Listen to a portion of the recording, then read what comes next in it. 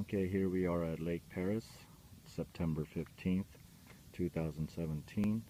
Thought I'd do a short video tour of my 1994 Procraft V-170B and all the work that I've done to it. To start with the trailer, you have a Fulton swing away hinge, so the tongue swings away and it does fit in your garage. I have a new Minn Kota Edge 45 bow mount trolling motor.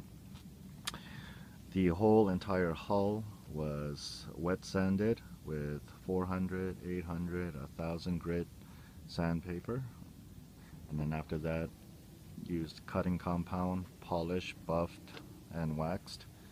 So majority of the oxidation is gone.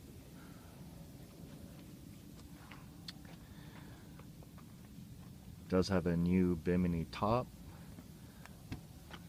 new seats, the entire deck, lids, hatches, everything has been recarpeted. Mercury 90 horsepower.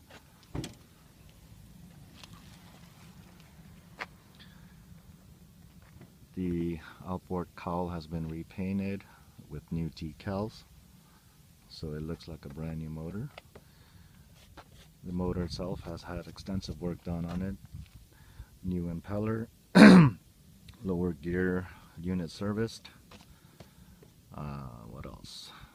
All three carburetors have been rebuilt. The fuel pump has been rebuilt. Thermostat replaced.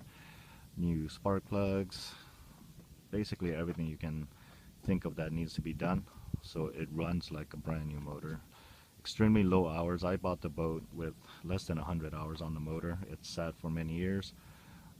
Compression is 125 on all three cylinders.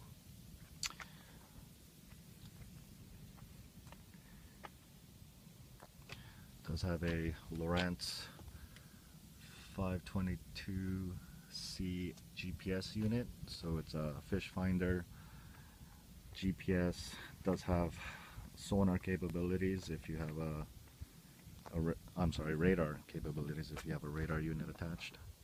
Seemed like it was a top of the line model at the time, but a lot of time, a lot of money went into this boat.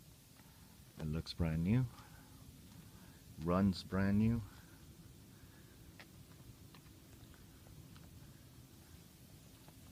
And I will go ahead and do another video once I'm on the water and show you more of the interior on the boat.